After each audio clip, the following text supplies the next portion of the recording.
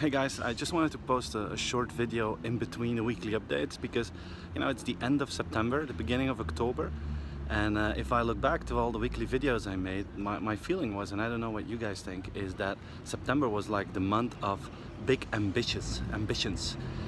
Think about Microsoft. Remember, these guys said we want to kill cancer in the next decade, and their philosophy is to use the techniques that they used to kill computer viruses, and they're going to apply that now in diseases. And I thought, wow, that's amazing.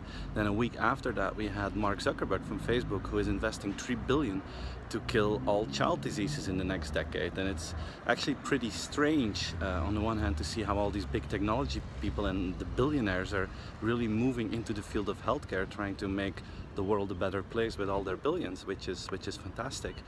And then last week we had Elon Musk that said, okay, if we're gonna destroy this planet, I need a plan B, and he says plan A is Tesla, which is an energy company, not a car company, and hopefully I can contribute there to save this planet.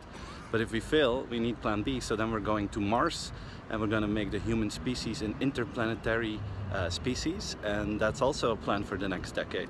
So if you look at those three ambitions that we just heard in the last 3 weeks, wow, if you think about the next decade, that's going to be something else if all those things come true. And as you know, I'm a positive, naive guy, so I really believe that those things will happen. Maybe not in 10 years, but definitely in 15 years. So I just wanted to share that in a very short update because it really excites me. And I was walking here in San Francisco, doing my morning walk here, and I was thinking about it, and I just wanted to share my enthusiasm with all of you. So hopefully that's okay, and see you next time. Bye-bye.